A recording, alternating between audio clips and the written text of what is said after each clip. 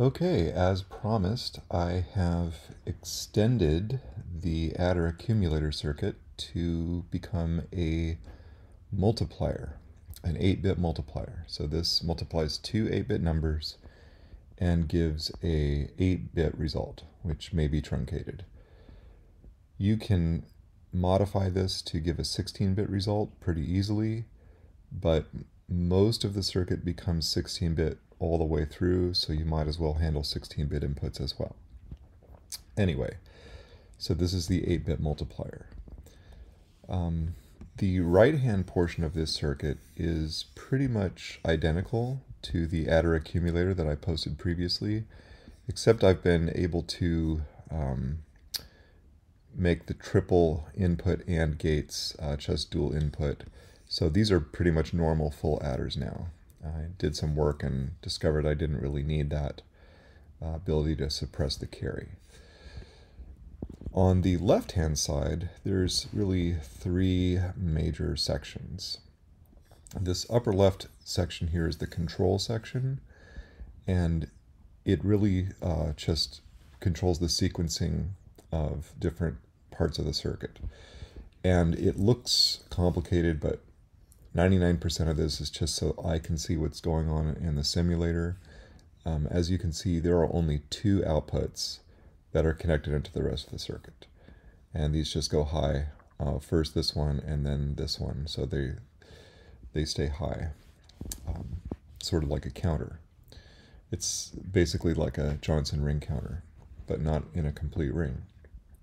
And then this is a binary counter down here, which I have feeding into an output just to display a number. I can see which bit number is being worked on. So once again, 99% of this control section is not necessary at all. We just need these two outputs up here and this gate and this inverter. There are still two input buttons.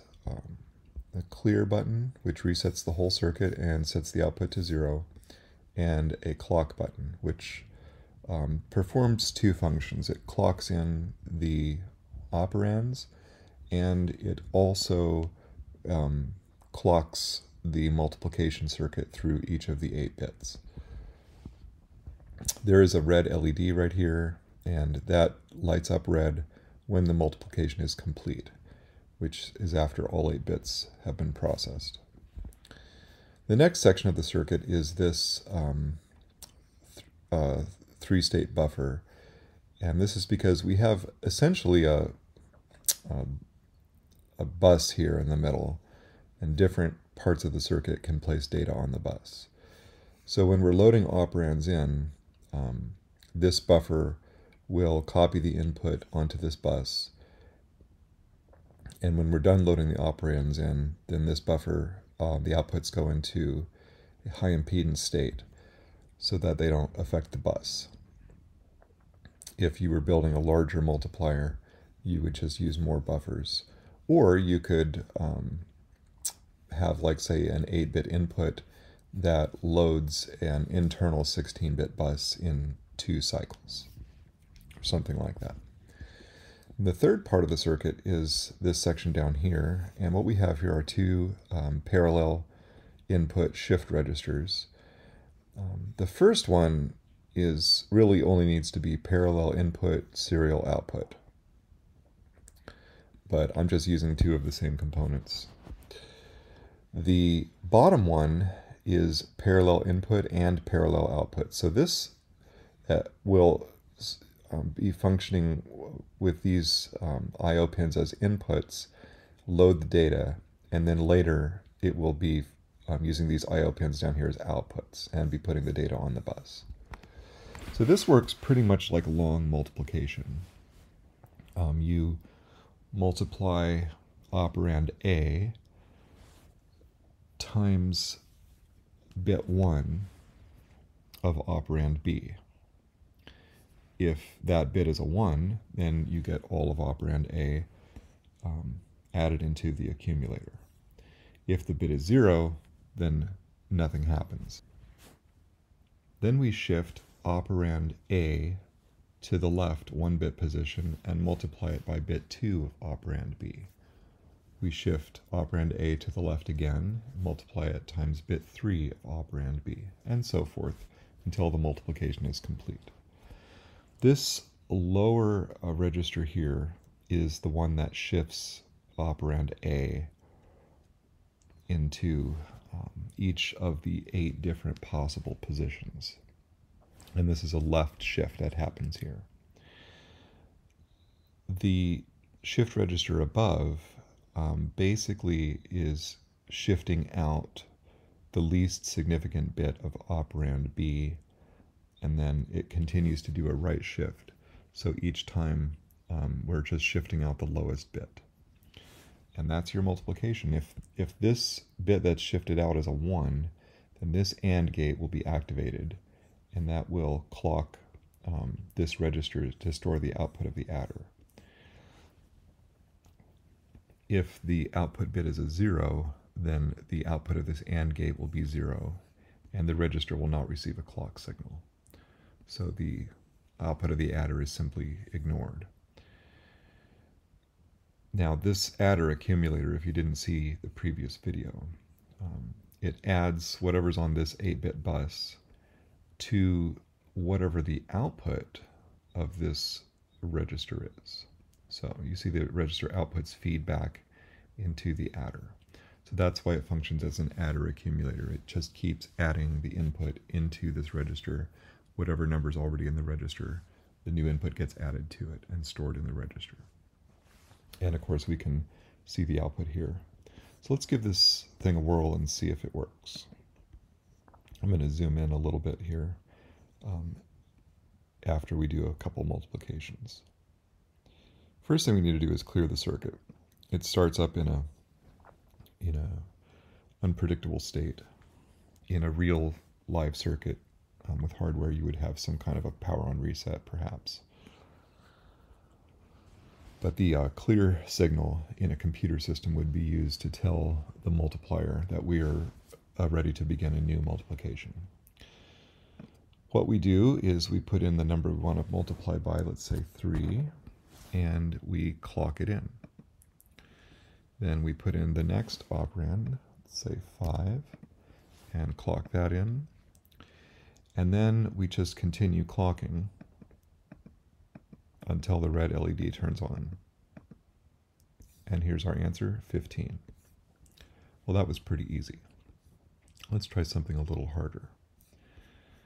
Let's multiply 85. It's got a nice bit pattern. 85 times 2. So let's clear this, clock in the 85, clock in a 2, and just continue clocking. Answer is 170. Okay. How about 2 times 85? We'll clock in a 2, and then we will clock in at 85. And there's our answer, 170. Let's clear it. Let's try 3 times 85. So we will clock in a 3, clock in at 85. The answer is 255. That's the largest number that can be properly represented by the multiplier. Let's see if we can zoom in and take a closer look at what's happening in different parts of this circuit.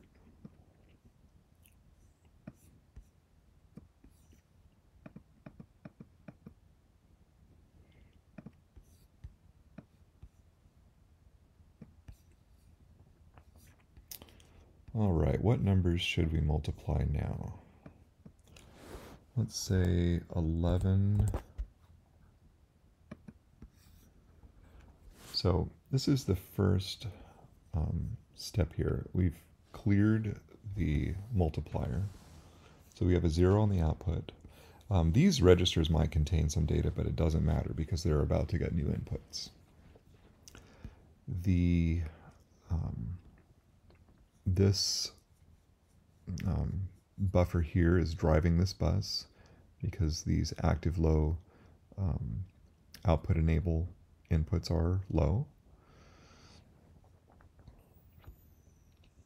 And then, did I clock that in? I can't remember. All right, let's clock in the 11. Okay. Actually, let's start over. I want to show you what happens. So when we clock in the 11,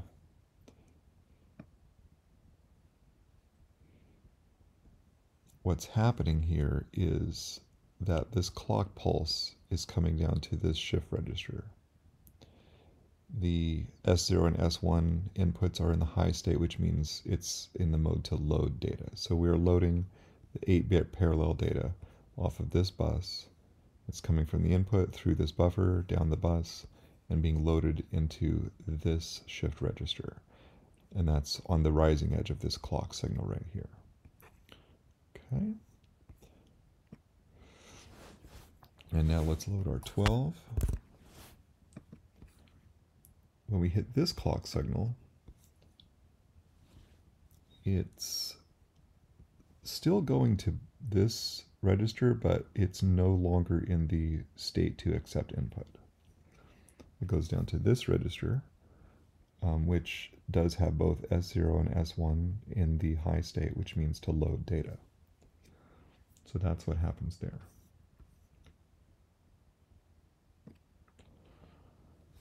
You'll notice when I release the clock signal, on the falling edge of that clock, some of these states or modes for the shift registers change state there. So there's no race conditions between clocking the register and changing the mode of the register.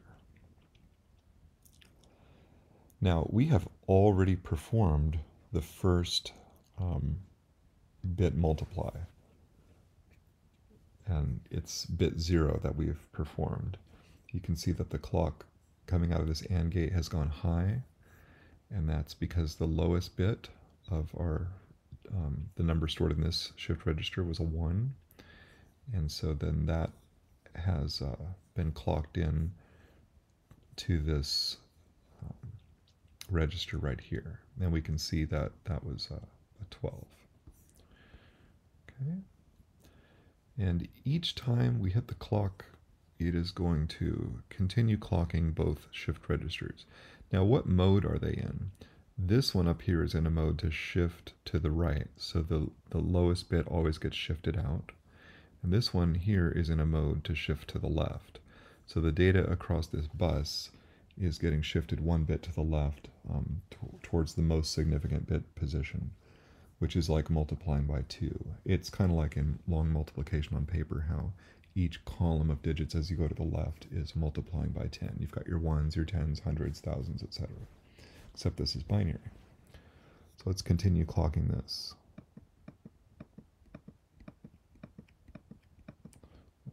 All right, we have the answer 132, which is correct. 11 times 12 is 132.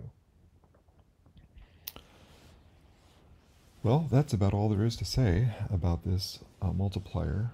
It doesn't use a whole lot of circuitry to do multiplication. We do have a carry input and a carry output on the adder, so this can be expanded to be 16 bits or 24 bits or 32 bits. It is a ripple carry adder, so that will be a bottleneck in terms of speed because it takes time for the carry digit to ripple through these gates. There's a 2-gate delay on each bit position. And that can really add up if you're dealing with a 16 or a 32-bit adder. There's other adders that are faster, and I have a post in the Minimalist Computing Facebook group with one that I found that I really like. And I'll probably replace this adder with a faster adder when I move to 16 bits. In a real-life circuit, that would dictate probably the highest clock speed that everything could run at. These other chips over here don't really have to operate all that fast. They just have to operate at whatever this clock speed is. But we do need the data to ripple through the adder within one clock cycle. It does have the full clock cycle to do that, but depending on how fast your adder is, you may have to slow down your clock for it to work.